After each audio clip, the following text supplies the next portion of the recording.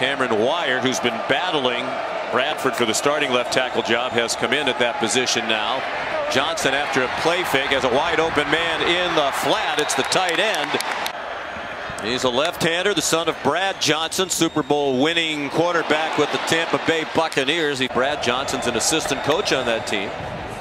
Mother Nikki, also a great athlete. Deep throw, single coverage, and incomplete. Try to run the ball. Four-man rush. Johnson gets it off, and it is incomplete. Yeah, they had 8 false start penalties when they played and lost at Kentucky a couple weeks ago. 15 penalties total. Max Johnson in trouble and thrown down. And it's really helped give them depth up there in the run game. Particularly improved in run defense. Max Johnson, deep throw into coverage, and it's incomplete. Point in the running game. On 2nd and 3, Johnson dumps it in the flat for the tight end. Besh. Lafayette, Louisiana. Jake Peets, the coordinator, raving about his feel for the game. Look out. Johnson held on to it too long, and he gets smothered. And they were penalized anyway. And the pass dropped. A lot of empty seats here at Tiger Stadium in Baton Rouge. Nice throw by Johnson, and a first down. Behind his left guard. LSU goes quickly, and the ball a little bit underthrown, and they had a touchdown. 10, they'll have the wind at their backs in the second quarter. Johnson wanted to throw it short, then threw it into traffic. For Coach O. $17 million buyout if they want to replace him. Little screen for Josh Williams, and nothing doing there. He has brought some good talent in recruiting classes into this program. Another short throw that's blasted.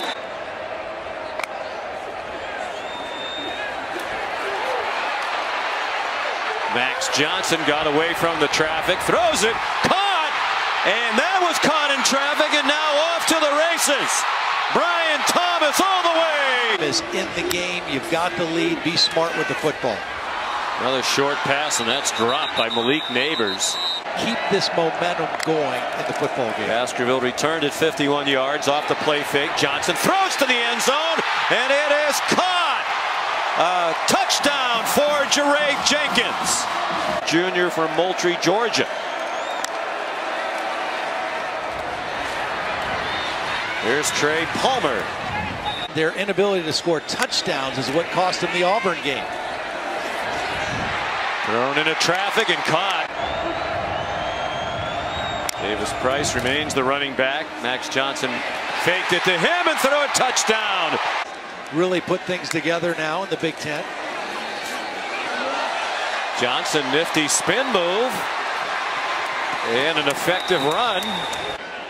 And today they are controlling the game at the line of scrimmage. Johnson has a man wide open. It's Brian Thomas. Brian Thomas down to the 25-yard line. Be content to be conservative here and run out the clock. Johnson pulls it down.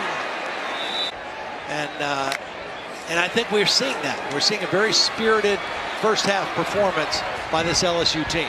Johnson, his alma mater, the athletic director is a Baton Rouge native.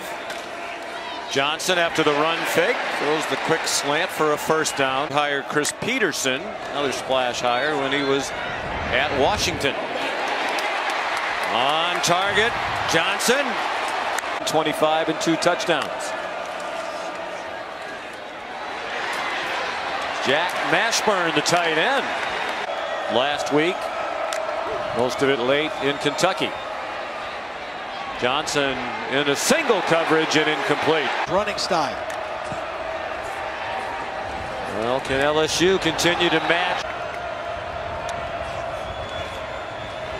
Johnson off the fake, rolls with plenty of room, then runs on 4th and goal. Play fake. Man wide open.